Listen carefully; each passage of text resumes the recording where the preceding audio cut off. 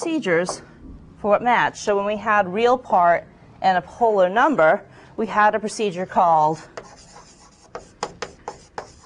real part polar. When we had an imaginary part for a polar number, we had imag part polar.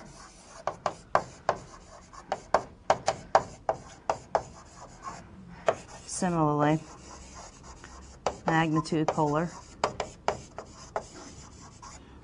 and angle polar. And then we had similar procedures over here. Real part rectangular,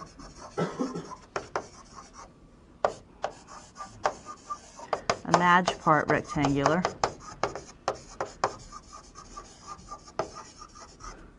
magnitude rectangular,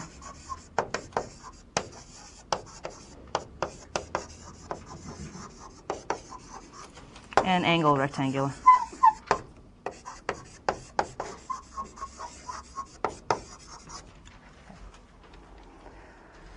So if we had a table like this, then what we could do is we could say, well, let's look up. I want to get the real part. This would be the operation that I want to do. And this would be the type that I wanted to perform the operation on. So we could look up my operation. If I want a real part and my type is that I've got a rectangular number, I would pull out the real part rectangular procedure.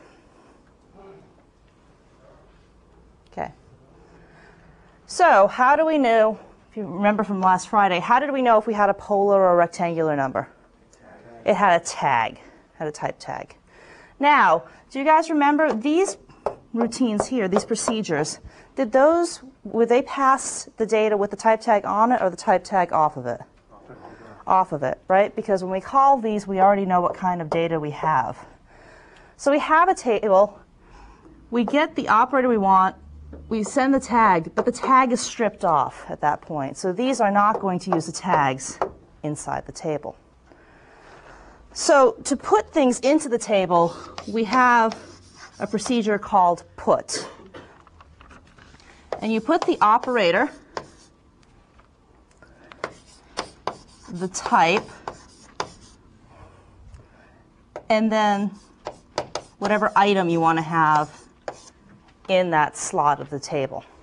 So let's say we wanted to install real part rectangular as our real part type rectangular. We would write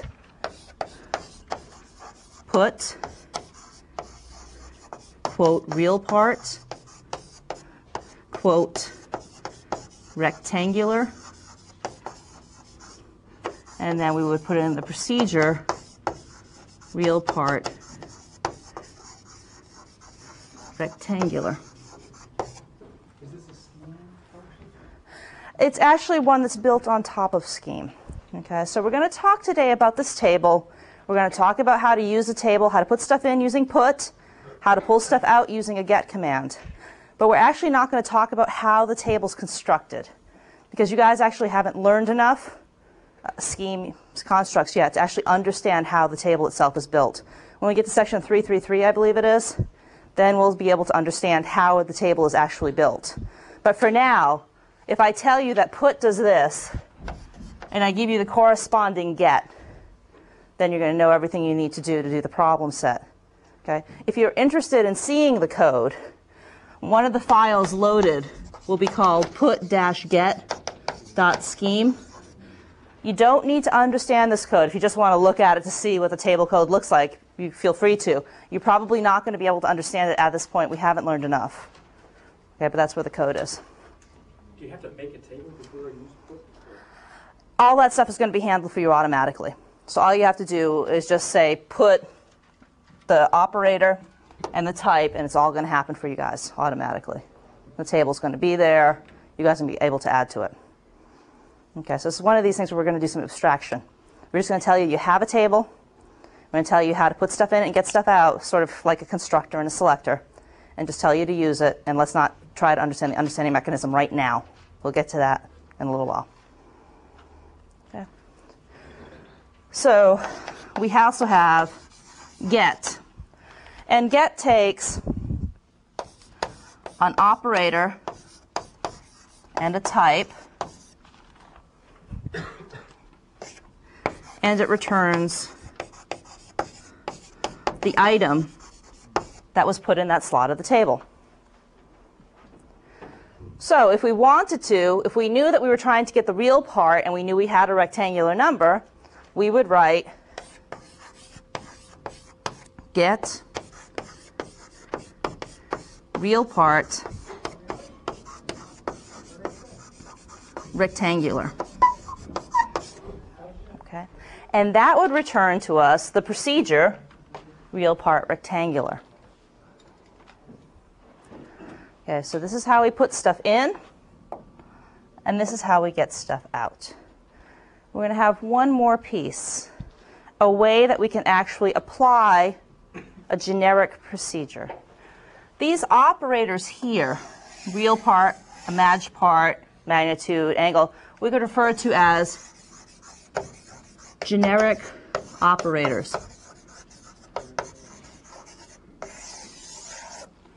Okay, so what we want to be able to do is have the user say angle and then some complex number,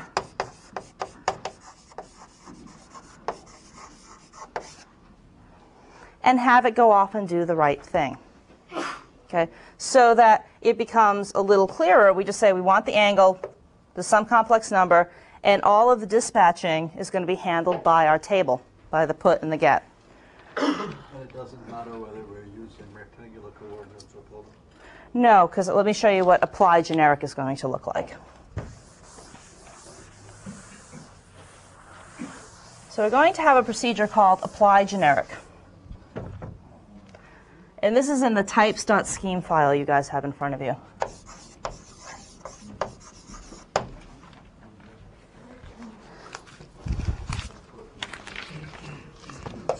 So we're going to have a procedure called apply generic.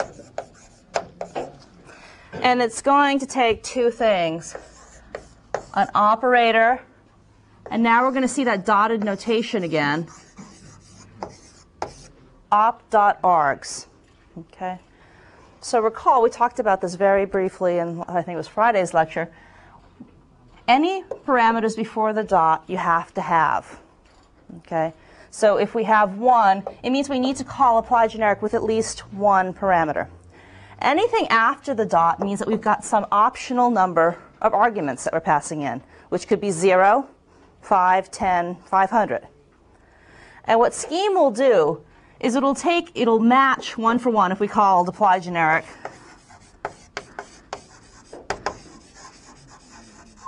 This isn't going to make much sense to call apply generic with a number as an operator, but let me just do this for the sake of, here, we'll just make this list. Okay, so what a scheme does, it says, okay, I'm going to match op to list, and then I'm going to match the rest, anything after the dot, to args. And args will be set to be the list 2, 3, 4, 5. Okay, yes? Can you say again what apply generic, what are you defining here? I'm defining a procedure apply generic, which is going to allow us to take a generic operator and apply it to some arguments, and that'll go off and call the table for us. We haven't, I just wanted to talk about the dotted notation before we finished going into apply generic. The dot has a space on either side. Yes. Because it's an operator. So is that going to give you a list of a list? Well, it depends. Okay, so what happens is we get these args, and then we need to do something with them. So we're going to see in apply generic that we're going to map something over the list that we get. Okay, so we have. Operator in op doesn't automatically apply itself. No, it doesn't automatically apply. Let's actually look at the code of apply generic. So the first thing that happens when we go into generic is we want to find out what type our arguments are. Okay, so we've got an operator, and now I want to know what types are they. What am I going to be operating on? Am I going to be adding two numbers? Am I going to be adding two rationals? Am I trying to get the real part of a polar or a real part of a rectangular? I need to find my type. So I'm going to have a let. And I'm going to let a variable called type tags be the result of mapping the selector type tag to the list of arguments.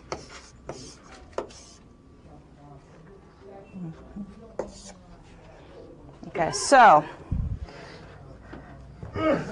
let's say we called apply generic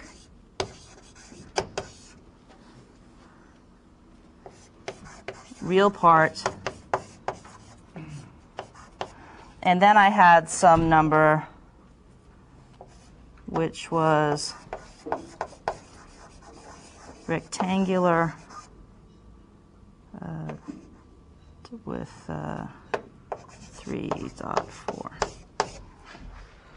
Okay, so if you recall, the structure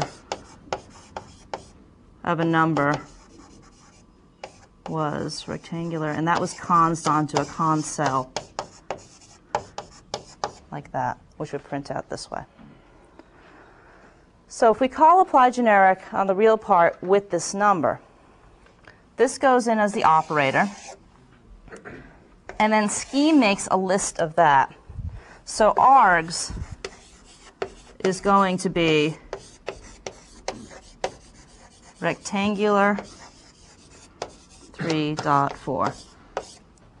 Okay, so it's a list of this list. Yes. I'm confused why it seems like today we've gone to using symbols, whereas before all the things that are arguments to get and put, you're writing them with the quote beforehand, and we up to this point most of our arguments have been without a quote. Why are we now using the quote? Because when we go to pull out of the table, this needs to be a symbol. But what we would do in order to use this, which I was going to get to later, is we'll define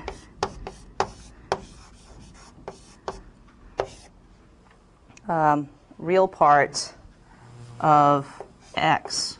Actually, we should call it z. And then here we would pass z. Okay, so we put a wrapper around it. So our user won't actually be writing this code. Okay, let me finish writing apply generic, and we'll see where that operator comes in and why we need to pass it as a symbol. What is type? That let tag or type tag, map type tag. That's not actually tagging the complex number, is it? No, it's pulling the type tags off. So we have a selector called type tag, which is at the top of your code for types.scheme. And we'll get some more space.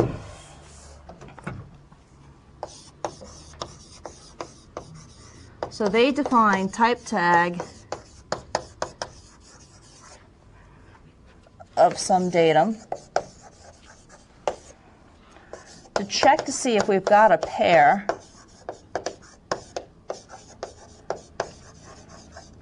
because if we don't have a pair, we haven't cons a tag on, right? We've just got some number. We haven't cons a tag on. And if we do have a pair, we're going to take the car of it. That'll be our tag. Otherwise, we're going to return an error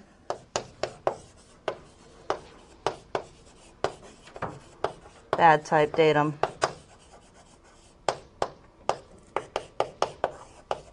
Type tag. And then return the argument. Okay. So this is our selector type tag. So all it does is error check, right?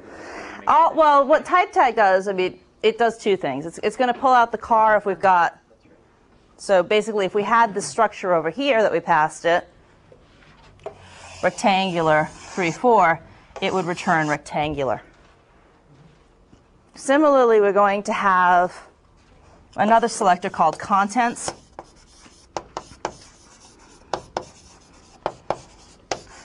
Datum. It's going to look a lot like this, or it's going to look a lot different? Except it's the cutter, right? So it's going to be if pair question mark datum footer of the datum. Otherwise, error, blah, blah, blah, blah. So if there's two numbers in ours, it'll return a list of two type tags. Exactly. So, Are you locking a dot in your apply generic? no, the dot only needs to come in here. Okay, this is where Scheme is going to take what we're passing, our evaluated parameters being passed in here, and Scheme will do the matching here. We don't need the dot here because the dot's already here. Scheme is just going to do a one-for-one match on anything before the dot, and then whatever's left, it's going to make a list of it and put it into the variable here. And if there's nothing, it'll put the empty list in there, or a nil. Okay, so we only need the dot in one place. Okay, so what this is doing is we're going to have type tags is going to be a list of the tags. So if we're only passing in one argument, it'll be a list of one tag. If we were passing in two, it would be a list of two tags, etc. Now that we have the type tags, what we're going to do is we're going to look up to see what the procedure in the table is. In the way, how do we look something up in the table? Get. So we're going to let the procedure be the result of getting op with the type tags.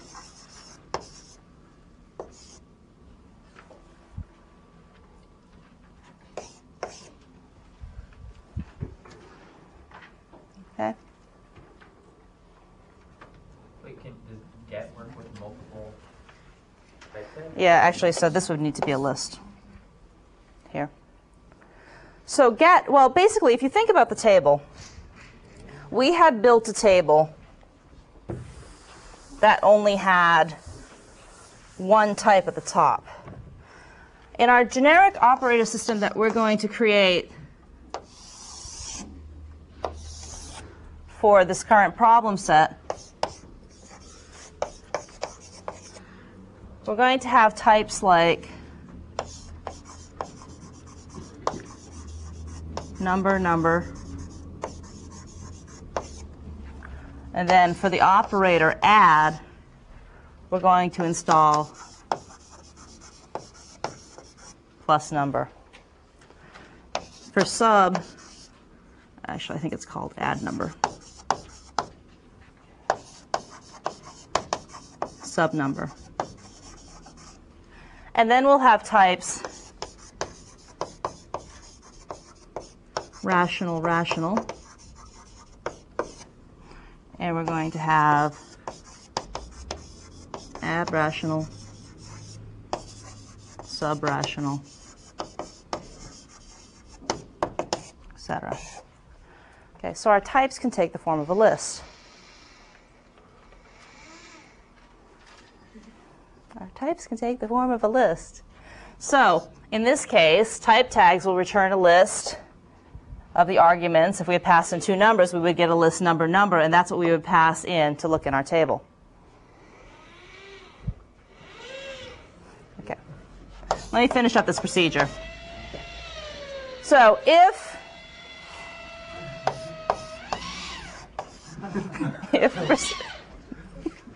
okay, if we have a procedure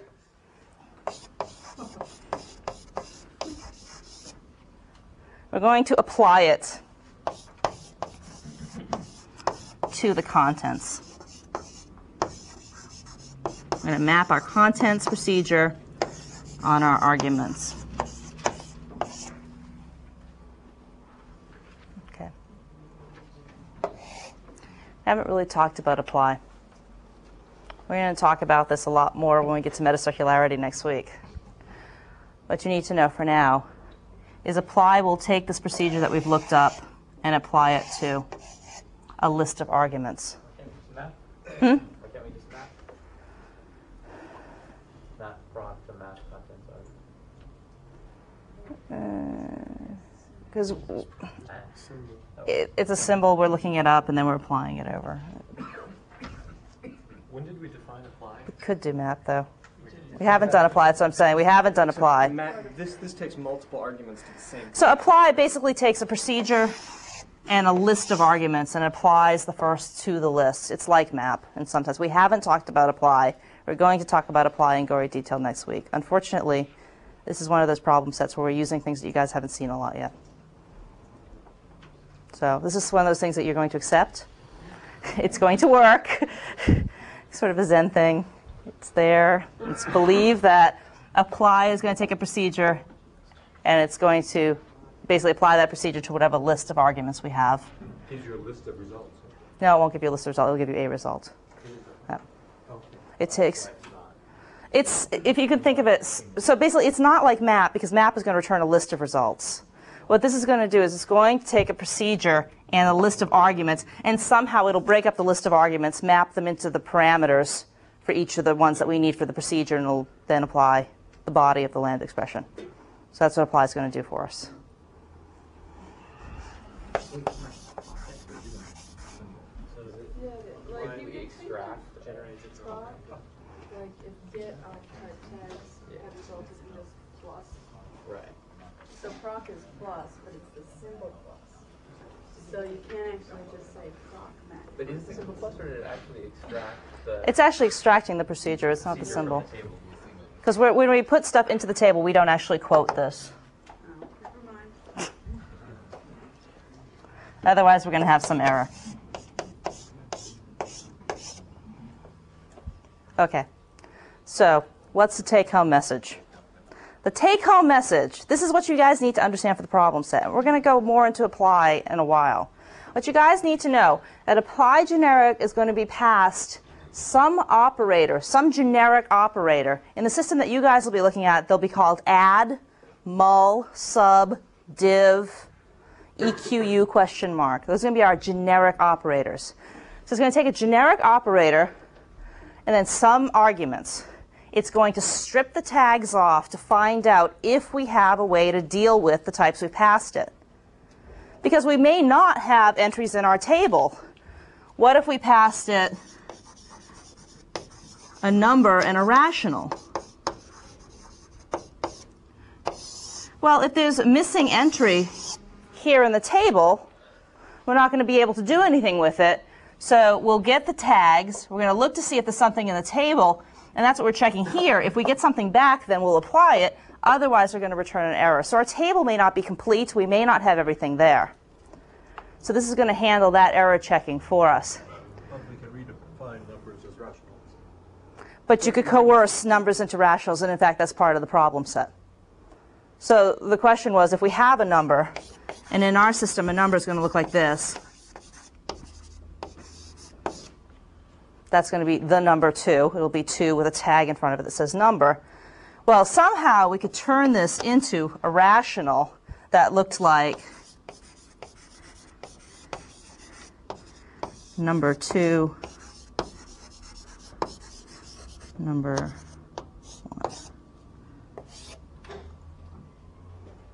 Okay, and that's going to be exercise 5, 6, 7, one of the exercises. Okay. Actually, while we're here talking about this exercise, I didn't put a rational tag on this. Okay. If we were turning a number strictly over to a rational, you would put a tag here. For that exercise, you need to think about where you are in the table. If we're already starting to be somewhere in here, we don't want to put on this tag. Right? Because everything that we're operating on here, these have had their outer tags stripped off. So if we start to put more tags on, we're going to have some trouble there. This is going to make a lot more sense when you've gone through the problem set and you get to that problem, then you go, that's what she was talking about. Okay? Rational numbers then wouldn't still have a number tag. I mean, you wouldn't still have a number tag on it either. It would just be prepare 2, 1. No. Just somehow you knew it was rational. No, because in our generic arithmetic system, what we're going to do is we're going to allow it to make rationals of numbers, or we can make rationals of polynomials, or we can make rationals of rationals. So we want to have the sub-pieces tagged, but we don't want to have the first tag on saying that it's a rational. Okay. Because then what's going to happen is within these procedures, we'll use the generic operators again. And those will strip these tags off here. Proc Mhm. is get, Get is going to return false if it doesn't have something but is there. it going to return a single proc even if there's multiple type tags and you're getting off? It's going to return a single prop because it's going to be looking for this operator. Let's say we were looking for add rational rational. So we'd call it with add. This would be our list type tags. And it would look into that slot of the table and return that. Okay, so at this point we're still assuming that even though type tags is a list, that it refers to a single key on our table. In other words, it's not like rational number or rational number or something. It's a list, and we can index our table by anything. We could index it by single symbols, or we could index it by lists of symbols. In this case, we'll be indexing by lists of symbols. But the list that is in type tags is just one index.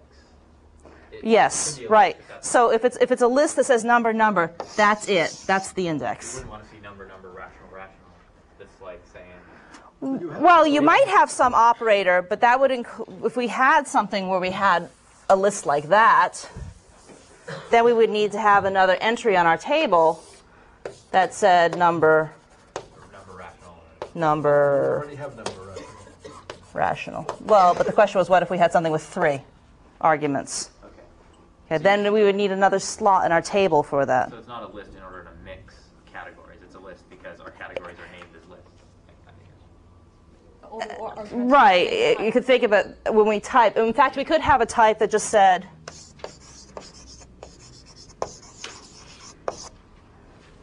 it took a single number in, or it could take a single rational in. Or in the case of our polar or rectangular representation, we could have an entry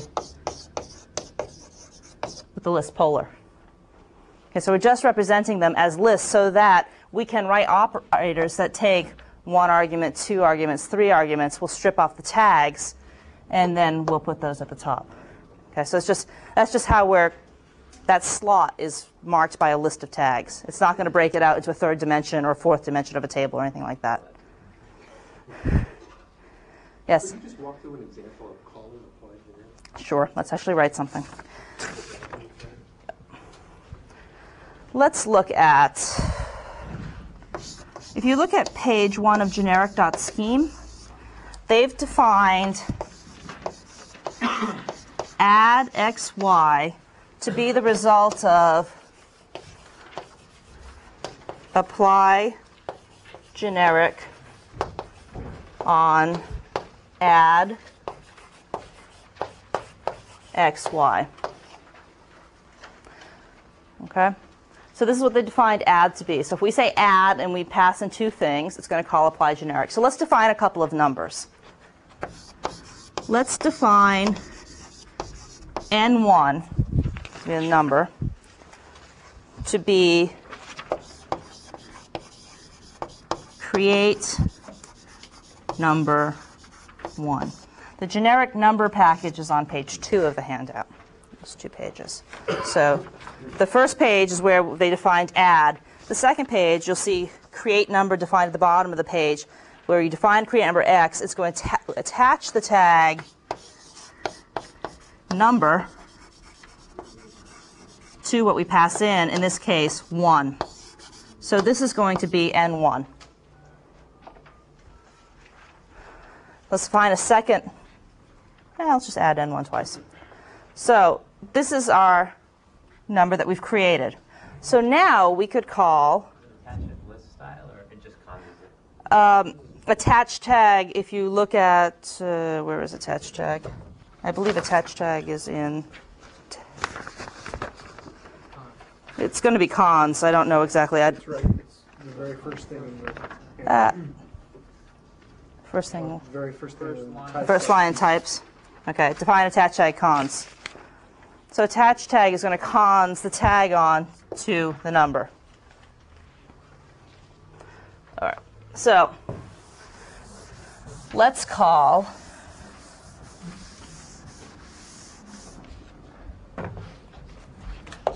add n1 n1. We'll add the number to itself.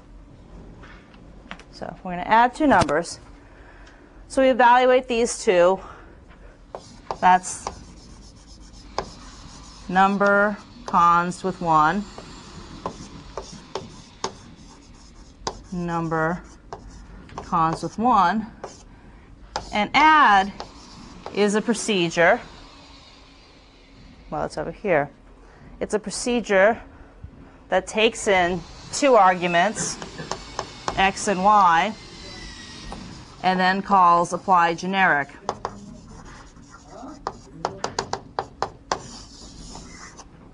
So now we're going to apply this to those two arguments. So now, you see add x and y. We're going to apply generic.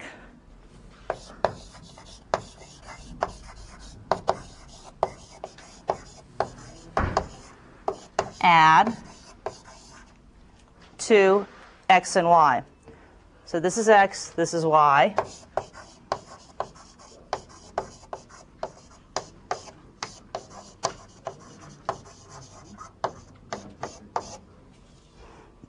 Okay, so now we call apply generic. So that's a list of those two. No, at this point it's still x and y separate. Well, apply generic doesn't have the dot. No, it does have the dot. Apply generic has a dot, but when we call it, we don't need to put that dot there. That's the call. So we've been using dotted procedures, or procedures with dotted items, because we've been using plus. And plus can take 1, 2, 3, 4, 10, any number that we want to put in it. So we've already been using that, but because the dot is only in the definition, it's been transparent to us. And that's what you'd like it to be, right? You don't want to require your user, when adding, to have to put a dot in after the second number or the first number. Okay, so the dot only comes in the definition, not when we're actually going to apply it. When we call it here. Okay, so now we call apply generic number, number. So here we go. When we call apply generic, this is going to be op. And these are going to be made into a list. Number dot 1. Now in this case, the dot is the cons. It's not the dot up there. This is the cons dot. It's a different dot. Looks like the same dot, but it's different. That's dot sub cons. You just can't see it. It's so small. All right, not funny. Okay, so this is going to be args. Yes, arg.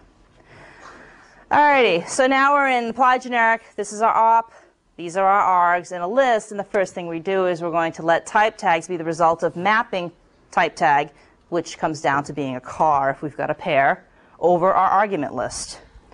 So what is type tags going to be? List number. The list of number. Because we're going to map it, we look at the first thing in our list, number dot 1, we take its car, chunk. Next element on our list, we look at its car, number, chunk. Okay, so we're going to make a list of our results of mapping the procedure over each of the elements of our list. So our type tags are now number, number. So now we're going to let our procedure be, proc is going to be the result of get, what's our op? Add, and our type tags. Number. Okay, so if you're looking at the generic number package here, you'll see on page 2, around the middle of it, there's a comment that says install the number methods in the generic operations. And you'll see that in add and number, it's not actually add number, it's plus number. We installed the procedure plus number. Okay, so we look at the slot add with our list number. This is going to be returned as our procedure. So proc is going to be plus number. Questions on the lookup? That number is quoted, sort of, right? It's a list representation inside, yeah. You could think of it as being quoted. And plus numbers is a procedure. Is a procedure that's returned. So we return the procedure plus number. So now we check if procedure. Well, it's not false, so it must be true. I'm going to apply the procedure. I'm going to take our procedure.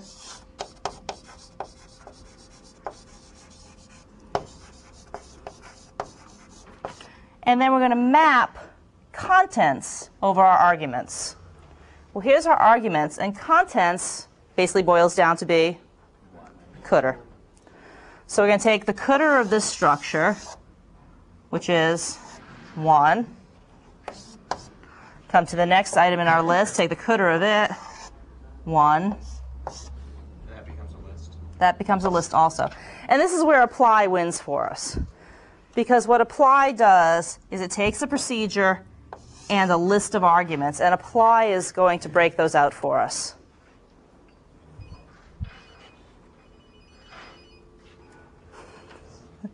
So now we're going to have plus number 1, 1. So you can think of apply sort of transforming this for us into that.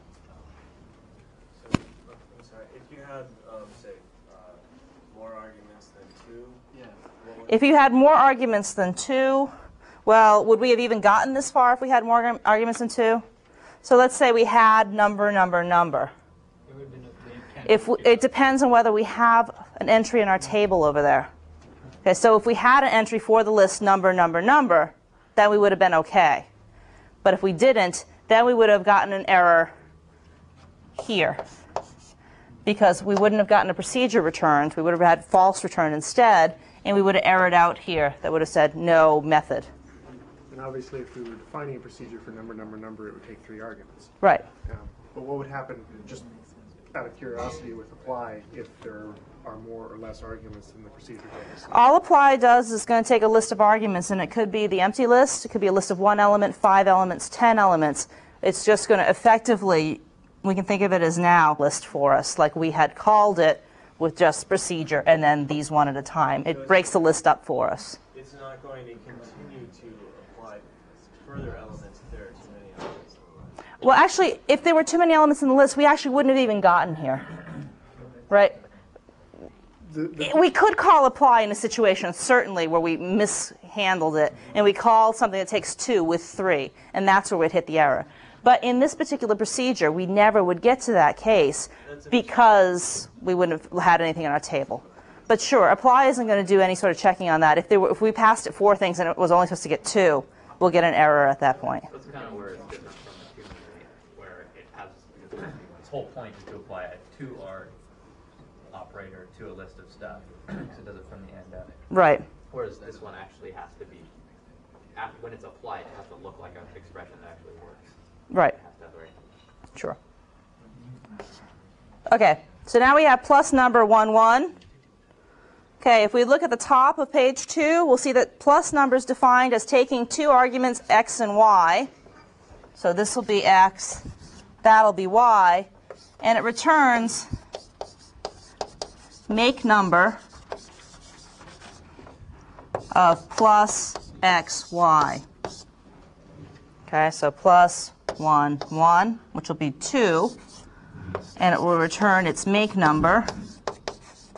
Anybody want to guess what make number probably does? It tags it. So make number, which is defined just before the install, says to attach the tag number to x. So we attach the tag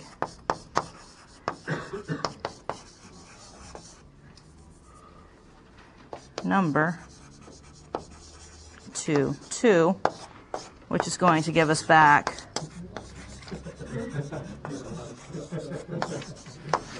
number 2.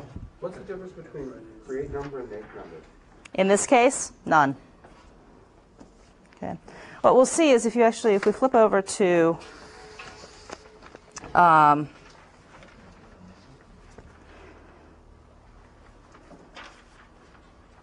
let's see. So here, And on the second page, you have define, make rational. Let me write these out somewhere.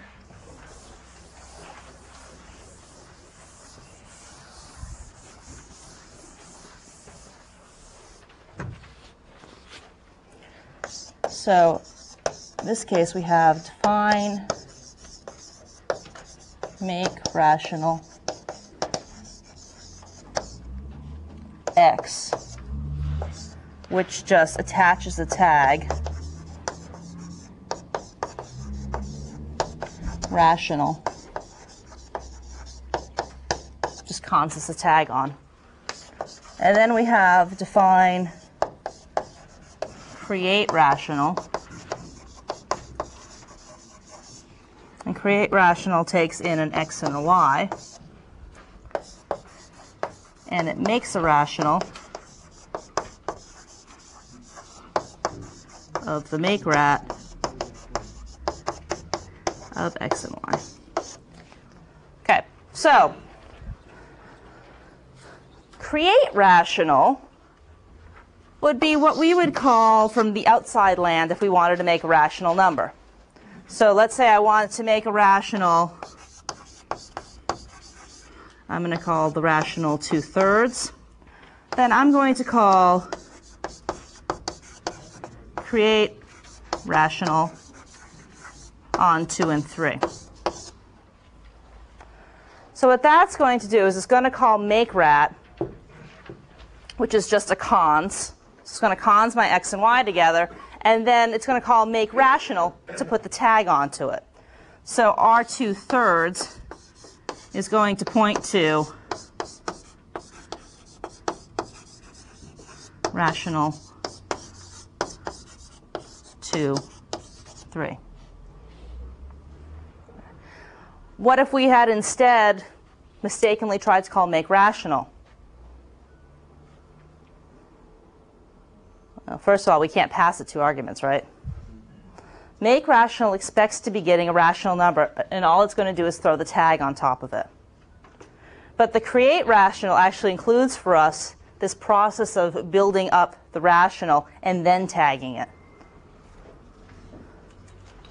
So it's just another level procedure. So this is called by this, but it pastes together the rational for us. So in the case of the number, there's no pasting to be done, right? So when we had create number or make number, we define make number of x to be the attached tag number x, and then we would define create rational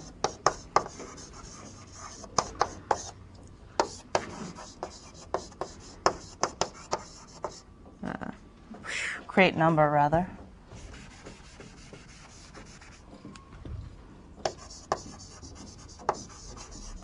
as a call to make number on x. Okay.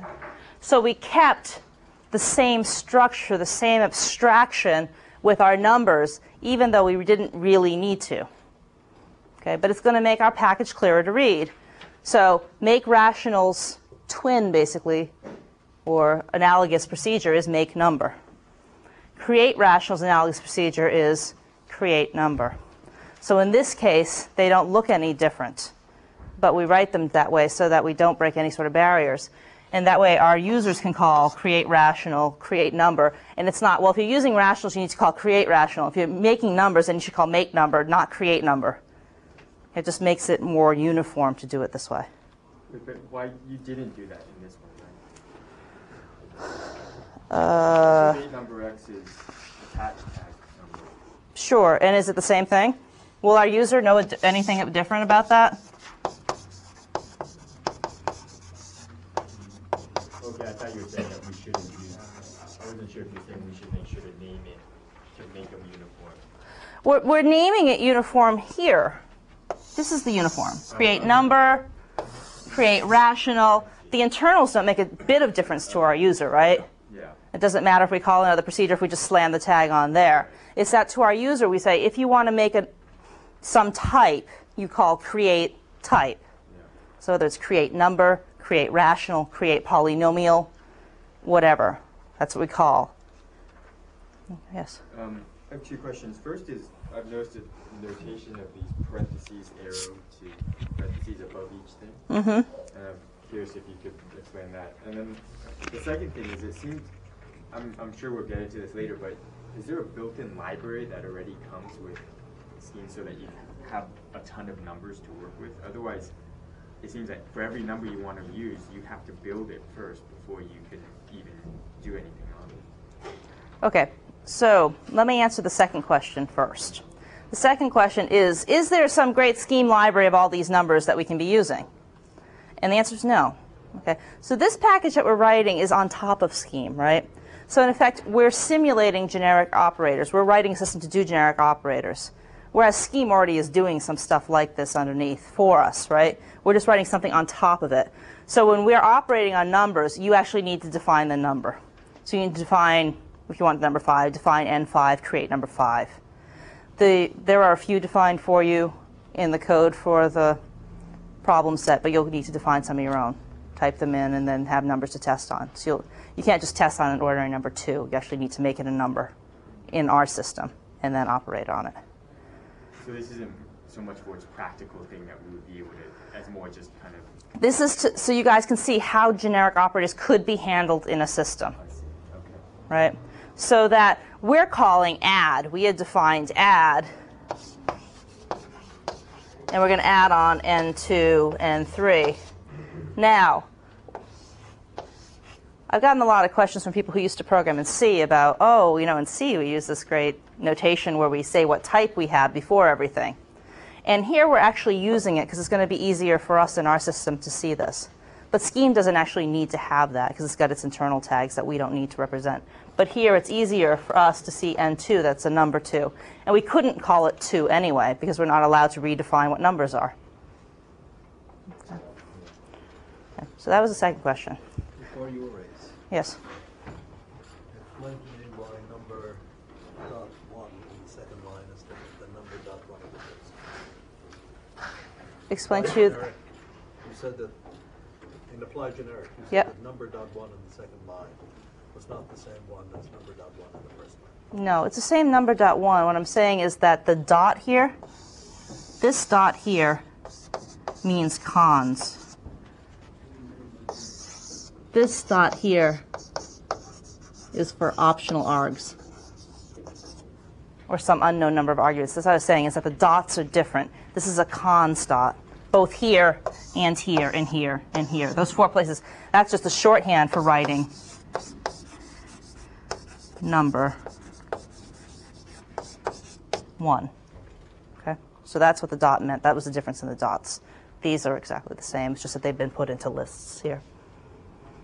Okay, first question was, what are all these types above the procedures? Or the question wasn't what are the types, but that's what they are. It tells us the type of the function. So if you look, let me see,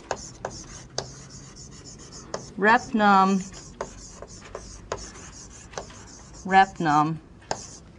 goes to, This is in the comments line above. this is in the comments line above it, yes. Number cross repnum. So repnum is defining the type, something that's tagged with number. Okay, so repnum means something that's tagged as a number. So in this case, it's like saying number, number. And number, number maps to the type that will be returned if I'm doing something on 2 numbers. In this case, is a number. So this is going to be like the scheme number. And then the cross repnum here means then we'll tag it. Okay, so it'll be, when we operate on 2 numbers, we get a scheme number back, but then we need to tag it to return it. So that's what that type is saying. So if we look at another one down here, For negate number, it says rep num goes to number cross rep num. So negate number, as it's telling you, only takes in one number. And it's going to return a number, which will be the negated number, and then it will tag it with number. And then we see another one here for zero number. Rep num bool. Okay, so it's going to take a number, and it's going to return a Boolean. So we're saying the procedure is equal zero number. Okay, so this is going to take in a number and give us back either a true or a false, depending on whether the number is 0 or not. So all of these types are used. They're in the comments, so you can see what type is expected by each one. So if we look at the next page on page 3, you'll see that for its adding, subtracting, multiplying, it will say rep rat goes to rational cross rep rat. So these procedures are taking in two rationals. It's returning the con structure that represents a rational, and then we're putting on the rational tag. That's what that type is saying. On page 1, you have a notation. Is it the union? The generic? Yep. Yeah, so on page 1 it says generic numbers are equal to number cross rep num, which means we start off with some number and we put on the number tag, union with some rational number that we built up using make rat. Remember, make rat cons is the two pieces of a rational together, crossed with the representation for a rational, in this case our tag rational, union with some representation for a polynomial in our system, crossed with rep poly, or the tag for our polynomials. Okay. And so it defines that because on page 1 it says for add sub mul and div, we have a generic number going to generic number.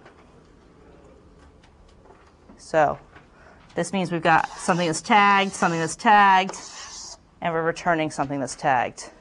And that thing could either be a number, a rational, or a polynomial. Yes? Maybe? Cool.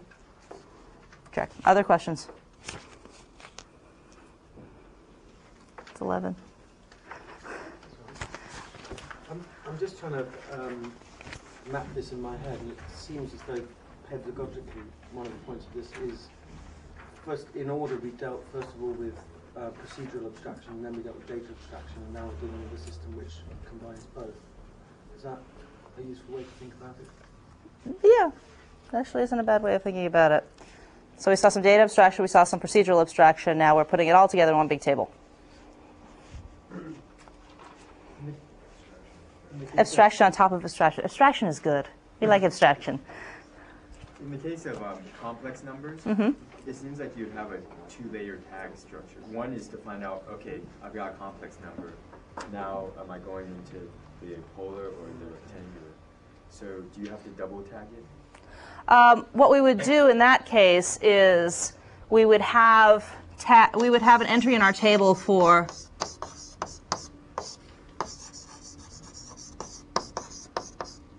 complex, and then we would need to have tags for the next level down when it's stripped off the pieces for